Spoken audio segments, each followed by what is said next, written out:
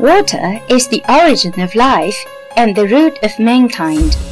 For dozens of centuries, people with different skin colors and nationalities have been exploring water resources for a better society. They have bestowed us heroic creations and legacies. Hydropower as a green and renewable energy brings us not only brightness and warmth, but clean power for industrialization and modernization. In the People's Republic of China, Oriental country with ancient civilization, there is a powerhouse renowned for spreading brightness to the world. That is Zhejiang Jingwen Electromechanic Company Limited, entitled by the United Nations Industrial Development Organization as the base of world hydropower equipment manufacture. Jinhua Hydropower Equipment Manufacturing base of the company is located in the economically developed east coastal city of Jinhua in Zhejiang Province.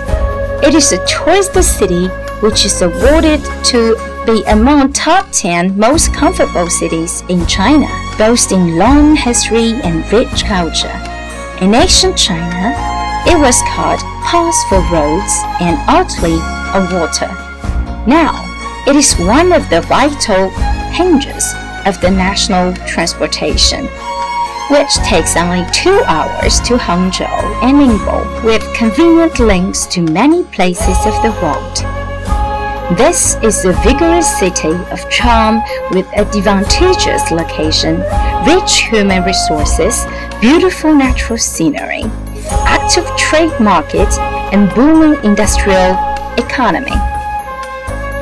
Thanks to the location, the base makes a perfect combination of proper time, geographical position, and support of people thus to have owned the wings to fly. Jinhua Hydropower Equipment Manufacturing Base was founded in 1958 as one of the earliest enterprises producing hydropower equipment.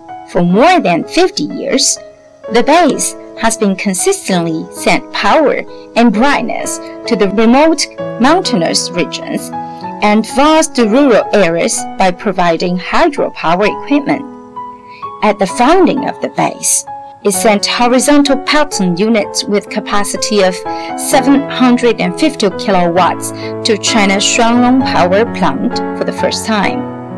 And the unit was put into use on October 1, 1959.